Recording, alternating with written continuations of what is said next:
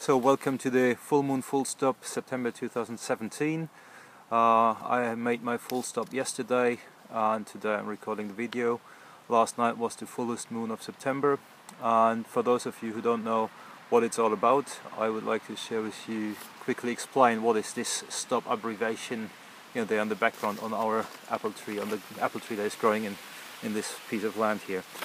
So the stop mnemonic is a tool that helps you to deal with a survival situation. So whenever you have the feeling that you are in a survival situation, do this stop.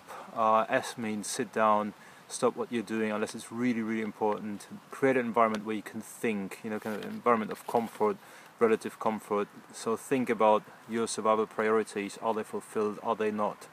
What is your situation right now? Then go to O, observe, make an inventory of your opportunities, possibilities, and then make a plan according to the T and the O.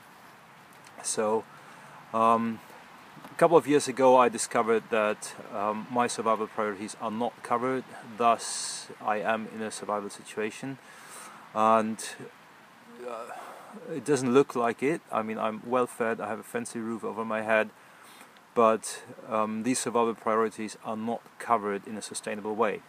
So instead of panicking, I'm doing this stop now every month, and I think to me it feels like a really good thing to do.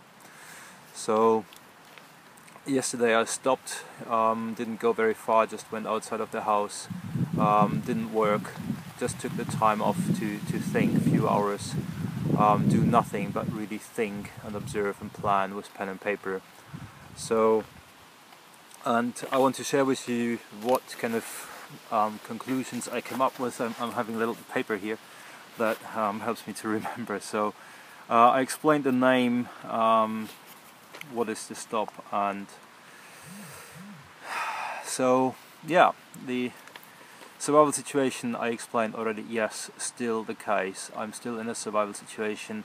The food that I'm eating mostly requires more energy to get it to my table than what it gives me back when I'm eating it. So that alone is already a good indicator, are you in a survival situation or not.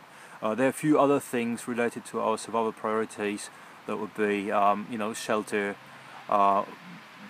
water, air, you know, all these are, you know, not very good quality. Like my shelter will not outlive me, and it will not go back to nature. It's not made of 100%, you know, natural materials, and you know, it takes a lot more work than a you know, kind of primitive shelter to maintain and pay, and just that it's there just to keep me warm, dry, safe.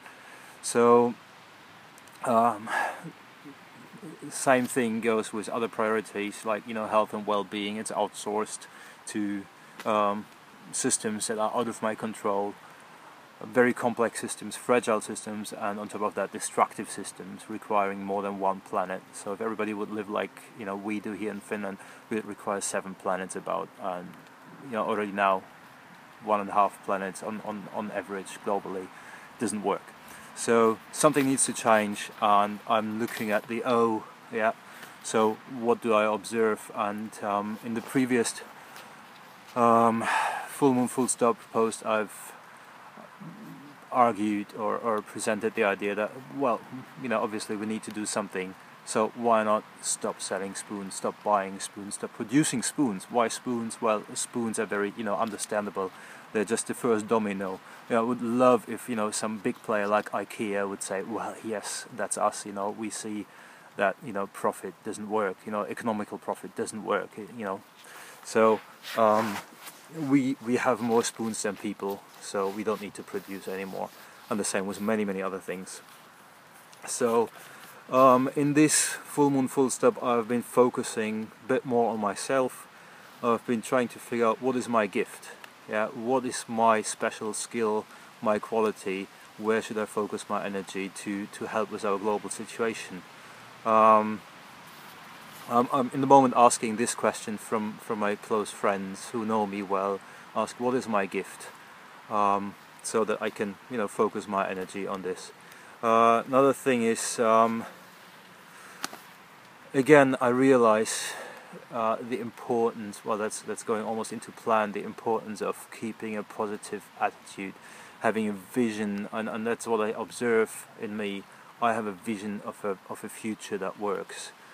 I don't care if it's called utopia. In my head exists, it exists, and I feel it's the driving force behind my everyday being. So that vision of being positive, of being optimistic, probably the number one priority in a survival situation is to stay positive and start paddling, and when you're in a sinking rowing boat, and start shoveling water, try to reach a safe land. And in the moment I have this struggle, is it okay to tell others, please stop drilling holes in our boat? I feel it is okay, but it's not a popular thing to do, so I try to avoid it and just try to paddle and shovel water. So the blame game, I think, is not the thing to do. Doesn't feel good, at least, if you're being blamed, and there are many ways why each of us could be blamed, because we don't know what we are actually doing, where we fit in. Are we more part of the problem, or are we more part of the solution? So difficult one for sure. It's easy to blame. Easiest I find is to blame myself, but much easier is to think positive about our future and try to make it good. So positive vision. And then what I observed is also that I should make my feelings my thoughts. So sometimes wonder, how to think. What is the good way to think? And I realized that on the last weekend, had a very, very wonderful weekend with wonderful friends, where for some reason I experienced this whole weekend to be really deep. And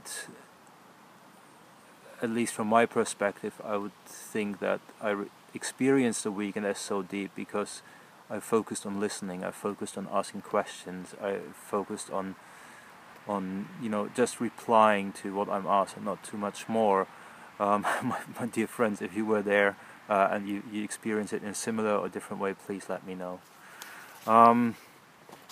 So I'm trying to think how I feel, think what I feel, make thinking and feeling something very identical, very close related. Then I feel that it has been very, very beneficial for me and my well-being in the past month to wish to connect with the rest of the natural world, but equally so with myself and other people around me, through listening to understand, through asking questions. And then I had a very nice experience also on the weekend, which I really don't care what you think about it. Well, maybe I do care, but I had a nice experience where I wanted to connect to the place where I was. I was sitting on this little jetty by a lake near at sunset, and I was thinking, okay, let's connect a little bit to this place here. And I was like looking, over the lake, and thought like, well, let's look a bit closer. It's easier to connect to something that is closer, build a relationship. And I looked at, the grass at the bank, and suddenly I realized, saw from the corner of my eye, very, very close to me, a little spider came out of its hiding place. It was looking at me, and I was like looking at the spider, and we kind of connected through our eyes. And I was thinking like, can I communicate with you? And in that moment came immediately the answer, well, that you can communicate with me. Of course, the answer was not outspoken from the spider, it was, in my head. And I really don't care if that was, communication from the spider, or if it was communication, or kind of a monologue inside of me. Anyhow, it's very helpful to find answers. And I love it. It's picking up a stone, and it would be the same thing, or maybe not. I don't know. Try. So wish to connect, wish to communicate. Yeah. So then I was on leading a youth exchange. I was part of a youth exchange in Poland where water was the topic, and I learned a lot about water and realized that water is really, really important.